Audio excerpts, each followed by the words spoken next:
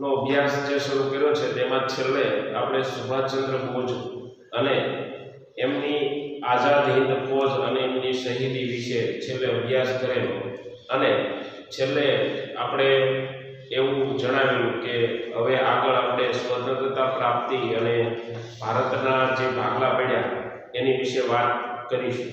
તો આજે આ પીરિયડની અંદર આપણે સ્વતંત્રતા પ્રાપ્તિ, ભારતના ભાગલા અને આગળ જે યોજનાઓ અમલમાં આવી એની વિશે અને છેલ્લે આપણે ભારતની આઝાદી અને એ ભારતને આઝાદી મળ્યા પછી ભારત સમક્ષ કયા કયા પ્રશ્નો ઊભા થયા એની વિશે આજે આપણે વિસ્તારથી વાત કરીશું. આઝાદ હિંદ ફૌજ જે કામગીરી કરી ત્યારબાદ અંગ્રેજોએ સુભાષચંદ્ર બોઝનું અવસાન થયા પછી આ આઝાદ હિંદ ફૌજના બધા જ સૈનિકોની ધરપકડ કરી અને ભુલાભાઈ દેસાઈ અને જવાહરલાલ નહેરુ આ બે વ્યક્તિઓએ આ બધા જ સૈનિકો માટે એમને છોડાવવા માટે કામ કર્યું. કારણ કે આ બધા જ સૈનિકો ઉપર રાજદ્રોહનો કેસ કરવામાં આવ્યો. રાજદ્રોહ એટલે કે તમે તમારા દેશને વફાદાર નથી અને દેશની જે એકતા અને અખંડિતતા છે તેને નુકસાન કરવા માટે તમે કાર્ય કરો છો, એવું આ રાજદ્રોહનો કેસ. એટલે ભુલાભાઈ દેસાઈ અને જવાહરલાલ નહેરુએ આ બધા આઝાદી ફૌજના સૈનિકો હતા, સેનાપતિઓ હતા, એ બધાને છોડાવવા માટે તનતોડ મહેનત કરી, કેસ લડ્યા, પણ અંગ્રેજો માન્યા નહીં. પણ છેલ્લે પ્રચંડ વિરોધ થતા એમણે આ બધા જ સેનાપતિઓ અને સૈનિકોને છોડી દેવાની ફરજ પડી. આ સમયગાળા દરમિયાન 1946 ની અંદર મુંબઈની અંદર નૌકા વિગ્રહ થયો અને અંગ્રેજોએ ભારતની અંદર બંધારણ સભાની રચના અને ભારતને આઝાદી આપવા માટે જે કાર્યપ્રણાલી હતી એ કાર્યપ્રણાલી શરૂ કરી અને ત્યારબાદ ઇંગ્લેન્ડના વડાપ્રધાન એટલીએ એવી જાહેરાત કરી કે કેબિનેટ મિશન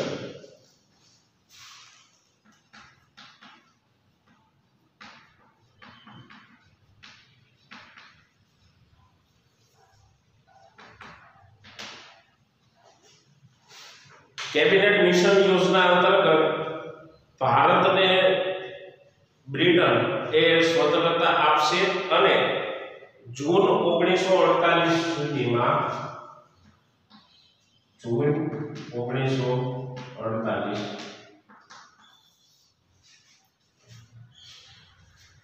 1948 સુધીની અંદર અંગ્રેજો એ ભારતમાંથી ચાલ્યા જશે.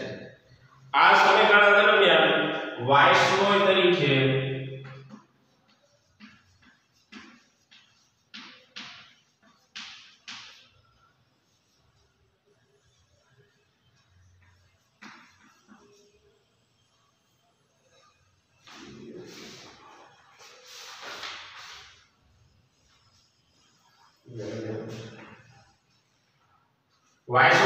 વેવેલના સ્થાને માઉન્ટ બેટનની રચના થઈ.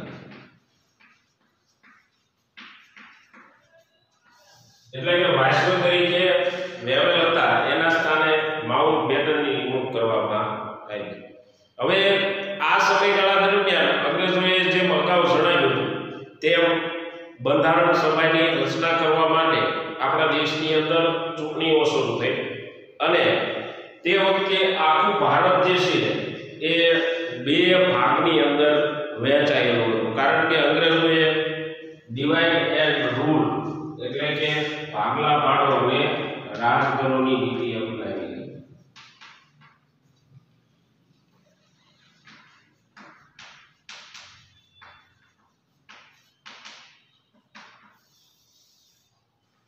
મેં અગાઉ પણ વાત કરેલી કે આપણી જે એકતા અને અખંડિતતા છે એ આપણી સંસ્કૃતિનું એક વિશિષ્ટ લક્ષણ છે અને આપણા દેશની અંદર ઘણા બધા ધર્મ પાળતા લોકો વસે છે. એમાંથી ખાસ કરીને હિન્દુ અને મુસ્લિમ આ બે ધર્મના લોકોની અહીંયા આપણે ચર્ચા કરવાની છે.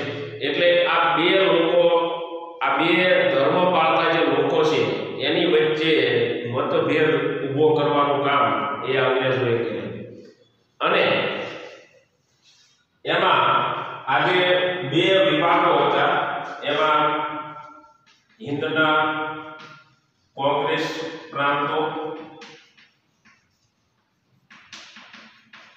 અને બીજો વિભાગ હતો મુસ્લિમ લીગના પ્રાંતો.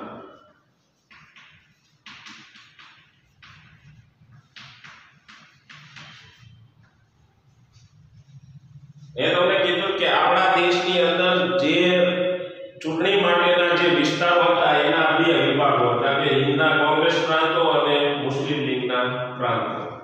હવે 1946 ની અંદર ચૂંટણી થઈ બંધારણ સભાની રચના કરવા માટે.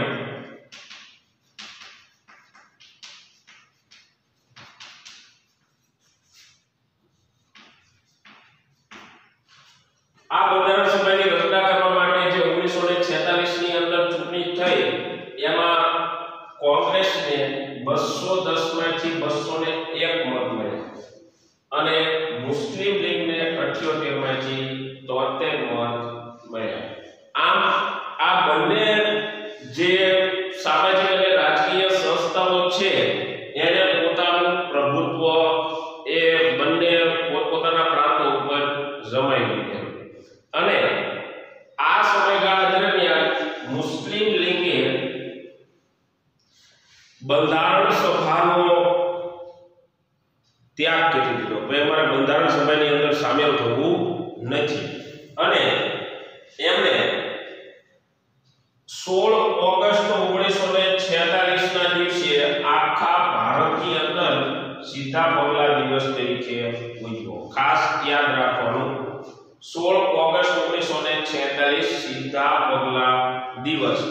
અને આ દિવસે સમગ્ર ભારતની અંદર કોમી હુલ્લડો ફાટી નીકળ્યા, એટલે કે કોમી તોફાનો એ ફાટી નીકળ્યા. આપણે હજી પણ 2002 સુધી આપણા ગુજરાતની અંદર ખાસ કરીને અમદાવાદની અંદર આવા કોમી તોફાનો થતા હતા. કે ખાસ કરીને મેં તમને કીધું એમ કે ભાગલા પાડો અને રાજ કરવાની નીતિ અંતર્ગત કોંગ્રેસે મુસ્લિમ લીગના જે સભ્યો હતા એને એવું સમજાયેલું કે તમે હિન્દુથી અલગ નાગરિકત્વ ધરાવો છો. હકીકતમાં ભારત દેશના બંધારણની અંદર સમાનતાનો જે હક છે કાયદાની દ્રષ્ટિએ બધા જ નાગરિકો સમાન છે.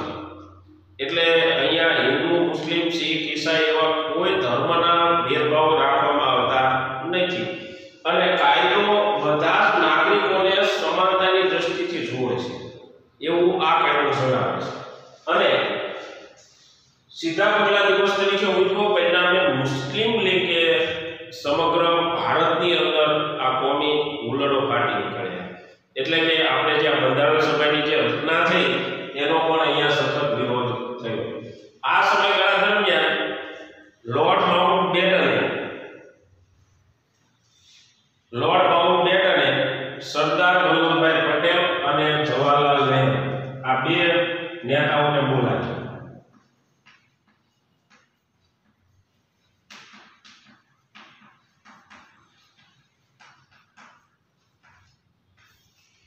કારણ કે ગાંધીજી જે આઝાદીની કલ્પના કરી હતી ગાંધીજી કે આપણે ભાગલા પાડેલી આઝાદી જોઈતી નથી, અમારે સંપૂર્ણ સ્વાયત્ત આઝાદી જોઈએ છે ભાગલા પાડ્યા વગર.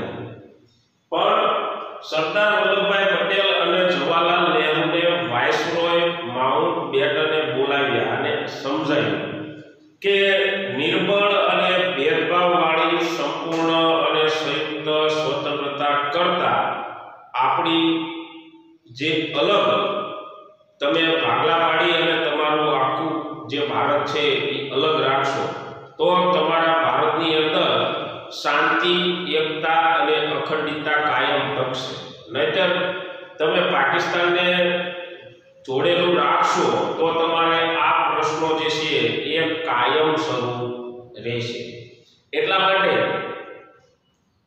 ગાંધીજી એટલે કે સરદાર વલ્લભભાઈ પટેલ અને જવાહરલાલ નહેરુને એમ લાગ્યું કે ના વાત તો સાચી છે, કારણ કે પાકિસ્તાનની અંદર આ બધા કાર્યક્રમો થતા હતા એટલે આપણી જે સ્વતંત્રતા છે એ જોખમી સ્વતંત્રતા બનતી. જો પાકિસ્તાનને પાકિસ્તાનને આપણે સાથે રાખ્યું હોત તો. અને એ માટે ત્યારબાદ અંગ્રેજોએ પાકિસ્તાનની અલગ માંગણી એ સ્વીકારી લઈશું એવું સરદાર વલ્લભભાઈ પટેલ અને જવાહરલાલ નહેરુએ જણાવ્યું. આ બાજુ 31 જાન્યુઆરી 1947 ની અંદર મુસ્લિમ લીગે પાકિસ્તાન માટે એટલે કે પાકિસ્તાન પોતાનો અલગ દેશ માટે આખા ભારતની અંદર સ્વતંત્રતા પાકિસ્તાન સ્વતંત્રતા માંગવા માટે જલદ કાર્યક્રમો કર્યા, ઉગ્ર કાર્યક્રમો કર્યા અને એના પરિણામે ગાંધીજી અને સરદાર વલ્લભભાઈ પટેલ અને જવાહરલાલ નહેરુ આ ત્રણ નેતાઓને એવું લાગ્યું કે હવે આપણે ભારતના ભાગલા નો સ્વીકાર કર્યા સિવાય કોઈ ઉદ્ધાર નથી. કારણ કે જે આપણી જે સ્વતંત્રતા છે એ જોખમી સ્વતંત્રતા છે. જો ભારતના ભાગલા ન પડ્યા હોત તો હજી આપણે કોમી રમખાણો આપણે મેં તમને હમણાં કીધું એમ કે 2001-2 સુધી આપણા ભારતમાં ગુજરાતમાં બધી જગ્યાએ કોમી હુલ્લડો તોફાનો થતા હતા. તો એનું કારણ આ છે કે કેટલાક એવા જે વિકૃત માનસ ધરાવતા જે લોકો છે એ પોતે ધર્મના વિભાજન થકી બધા જ નાગરિકોને મૂલવે છે, પણ જે સમાનતાનો અધિકાર છે એ બીજું અલગ જ કહે. એટલા માટે પછી માઉન્ટ બેટને એક કાર્યક્રમ નક્કી કર્યો. એ કાર્યક્રમની અંદર 5 સભ્યોને એ આમંત્રિત કર્યા અને એ આખો કાર્યક્રમ શું હતો એની વિશે આપણે હવે વાત કરીએ.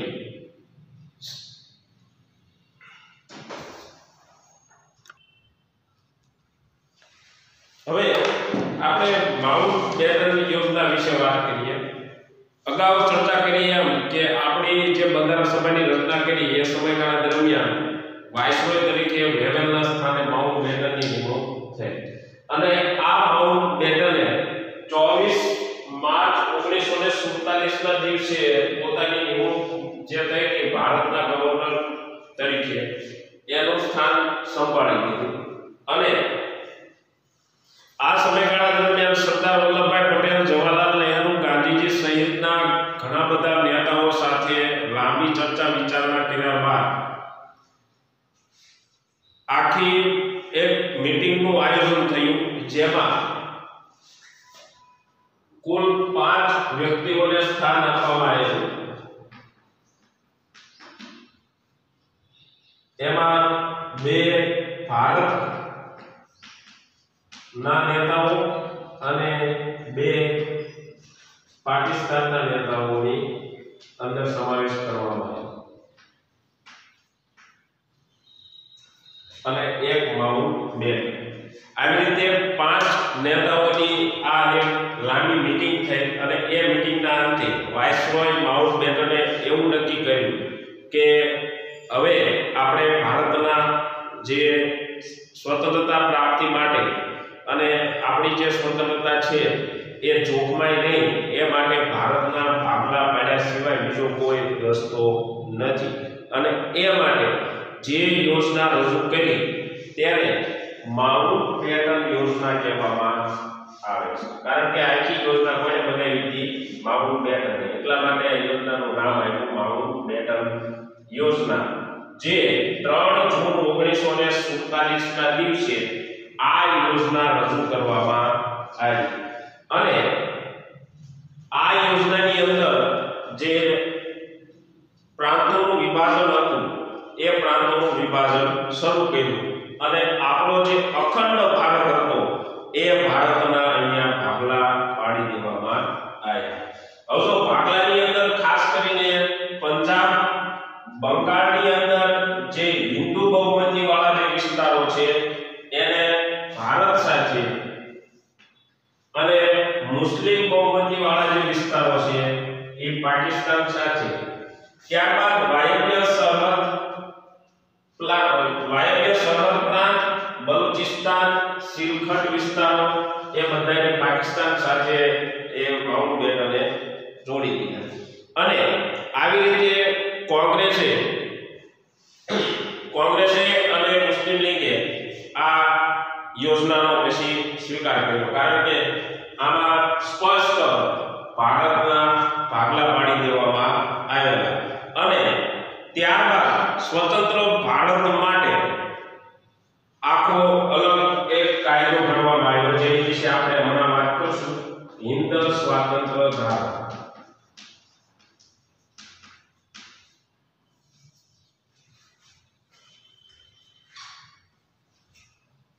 વાઇસરોય માઉન્ટબેટને આ એક કાયદો બનાવ્યો, જેનું નામ હતું હિન્દ સ્વાતંત્ર્ય ધારો. એની વિશે આપણે વાત કરીએ તો ભારતને આઝાદી આપીને કયા પ્રકારનું અને કેવું બંધારણ આપવું એ માટે આ કાયદાની રચના કરવામાં આવી અને આ કાયદો જે છે એ માઉન્ટબેટને અમલમાં મૂકેલો. મહાત્મા ગાંધીજીએ આ કાયદાની પ્રશંસા કરતા જણાવ્યું કે અંગ્રેજ સરકાર દ્વારા જેટલા પણ કાયદાઓ અમલમાં મૂકવામાં આવ્યા છે એમાંનો આ એક શ્રેષ્ઠ કાયદો છે, કારણ કે આ કાયદાની અંદર ભારતને સ્વતંત્રતા આપવાની વાત હતી અને આ જે કાયદો છે એ જુલાઈ 1947 ની અંદર રજૂ કરવામાં આવ્યો. જુલાઈ 1947 ની અંદર આ કાયદાની રચના કરવામાં આવી અને બ્રિટિશ શાસનનો અહીંયા ધીરે ધીરે અંત આવતો અને માઉન્ટબેટને જે અંગ્રેજોનું શાસન સંભાળેલું એ શાસન ભારતના સ્થાનિક નેતાઓને એ અહીંયા શાસન સોંપવાની પ્રણાલી ચાલુ કરી. એ સમયે પાકિસ્તાનના રાષ્ટ્રપ્રમુખ મોહમ્મદ જીન્ના એ પણ અહીંયા હાજર હતા અને 14 ઓગસ્ટ 1947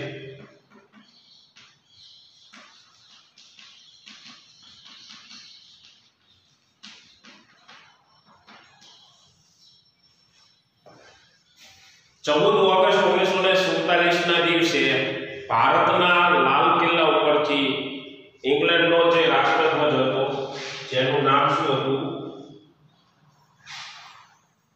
યુનિયન જેક ક્રોસ,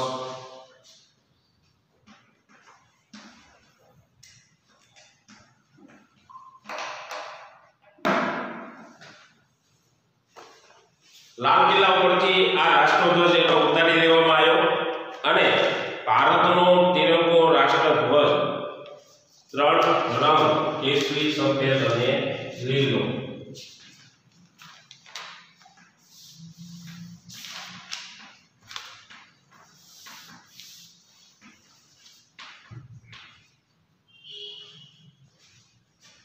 આ રાષ્ટ્રધ્વજ ચડાવવામાં આવ્યો અને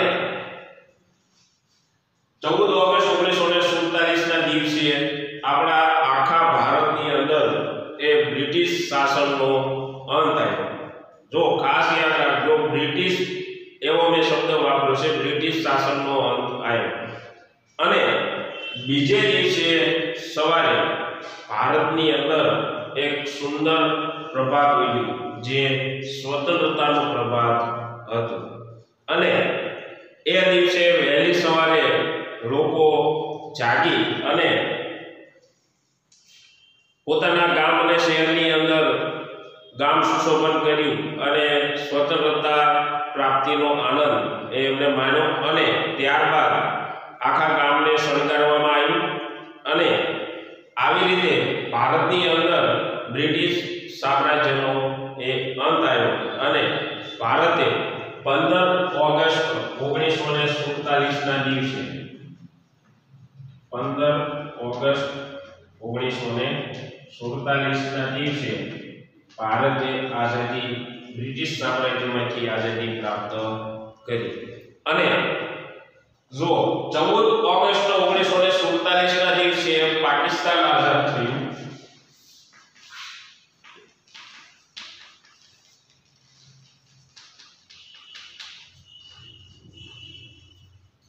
અને એ દિવસે રાત્રે એ અમલીકૃત થઈ ગયેલું, પણ બીજે દિવસે સવારે આપણે આઝાદી એ એટલા માટે આપણો આઝાદી દિવસ 15 ઓગસ્ટ 1947 ના દિવસે ભારતે આ રીતે આઝાદી પ્રાપ્ત કરી અને બધા જ નાગરિકો એટલા હર્ષ અને ઉલ્લાસથી એમણે આ આઝાદીનો એ ઉત્સવ માણ્યો પણ આ સમયે ગાંધીજી એ ખૂબ જ ચિંતામાં હતા અને કારણ કે ભારતના જે એમણે અખંડ ભારતની જે કલ્પના કરી હતી એવું અખંડ ભારત હવે રહ્યું નહીં અને જે ભારતના ભાગલા જે પાડવામાં આવ્યા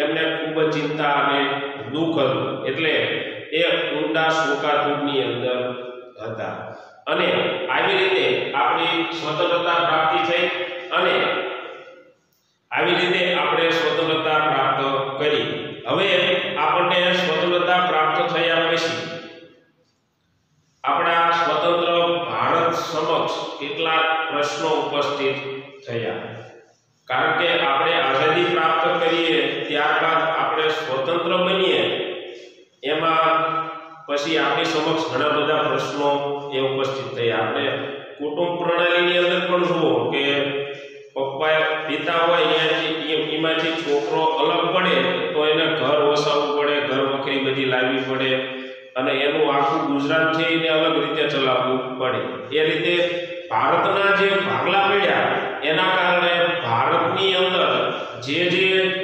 સમસ્યાઓ ઉદ્ભવી એની વિશે હવે આપણે વિસ્તારથી વાત કરી આપણે જે અગાઉ યોજના જોઈ માઉન્ટ બેટન યોજના અને હિન્દ સ્વાતંત્ર્ય ધારો એના પરિણામે ભારત અને પાકિસ્તાન બંને દેશોને સ્વતંત્રતા તો મળી પણ એ સ્વતંત્રતા પ્રાપ્ત કર્યા પછી ભારત સમક્ષ કેટલાક પ્રશ્નો હતા એમાં લશ્કરની વ્યવસ્થા મિલકત જે સ્થાવર જંગમ જે કઈ મિલકતો હતી એને લગતા પ્રશ્નો હતા લેણા અને દેવાનો હિસાબ નિરાશ્રિતોની સમસ્યા નિરાશ્રિતો એટલે એની વિશે આપણે જ્યારે આગળ વાત આવશે ત્યારે કરશું જાહેર વહીવટ સેવાઓ અને અધિકારીઓ અને વહીવટી તંત્રની સમસ્યાઓ અને એની યોજના આંતરરાષ્ટ્રીય સીમા નક્કી કરવાનું કારણ કે હજી પણ આપણા કેટલાક વિસ્તારો એવા હતા કે જેમાં મુસ્લિમ બહુમતી હતી અને પાકિસ્તાનની અંદર પણ એવા કેટલાક વિસ્તારો હતા કે જ્યાં હિન્દુ બહુમતી હતી એવા પશ્ચિમ પાકિસ્તાન અને પૂર્વ પાકિસ્તાન જે પૂર્વ પાકિસ્તાન છે એ અત્યારે બાંગ્લાદેશ તરીકે ઓળખાય છે બરોબર તો એની પણ એક સીમા નક્કી કારણ કે ત્યાં પાકિસ્તાનનું શાસન ચાલતું હતું મુસ્લિમ બહુમતી હતી એટલે માઉન્ટ બેટન યોજના અનુસાર મુસ્લિમ લિંગ દ્વારા જે મુસ્લિમોની બહુમતી ધરાવતા વિસ્તારો છે એ પાકિસ્તાન સાથે જોડી દીધા હતા એટલે એનું જોડાણ પાકિસ્તાન સાથે હતું એટલે એની સીમા નક્કી કરવાની હતી અને આ બધી જ સમસ્યાઓ ઉકેલવાની હતી તો આના માટે 5 સભ્યોનું એક મંડળ બનાવવામાં આવ્યું જેમાં 2 ભારતના પ્રતિનિધિ અને 2 પાકિસ્તાનના પ્રતિનિધિ અને 1 નિવૃત્ત જજ સર્વોચ્ચ અદાલતના જે નિવૃત્ત જજ હોય એની નિમણૂક કરવામાં આવી અને આ આખું જે મંડળ છે એ વાટાઘાટો વાતચીત ચલાવશે અને એમાં પોતાની દલીલો જે કાંઈ હોય એ રજૂ કરવાની પણ આ જે નિવૃત્ત જજ જે છે એ જે ચુકાદો આપશે એ બંને પક્ષકારો માન્ય રાખશે એવું નક્કી કરવામાં આવ્યું અને એ સમયગાળા દરમિયાન જે આ બધા પ્રશ્નો હતા એ બધા જ પ્રશ્નો એ ધીરે ધીરે બધા સોલ્વ થઈ ગયા અને એમાં ખાસ કરીને લશ્કરની વ્યવસ્થાની અંદર જે સૈનિકો સેનાપતિઓને ભારત સાથે કે પાકિસ્તાન સાથે એમને એમના નિર્ણય ઉપર જોડી દીધા મિલકતોની પણ એ શાંતિપૂર્ણ રીતે વહેંચણી થઈ ગઈ લેણા દેવાનો હિસાબ થઈ ગયો નિરાશ્રિતોની સમસ્યા એટલે કે પાકિસ્તાન 14 ઓગસ્ટ 1947 ના દિવસે આઝાદ જે થયું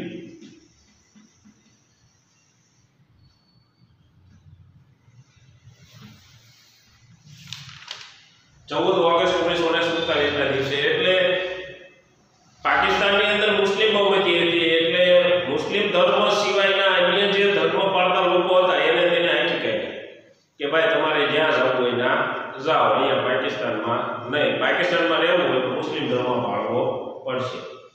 એટલે જે બિન ધર્મીઓ બિન મુસ્લિમો હતા, જે મુસ્લિમ સિવાયનો અલગ ધર્મ પાળતા હતા, એ બધા ભારત હતા.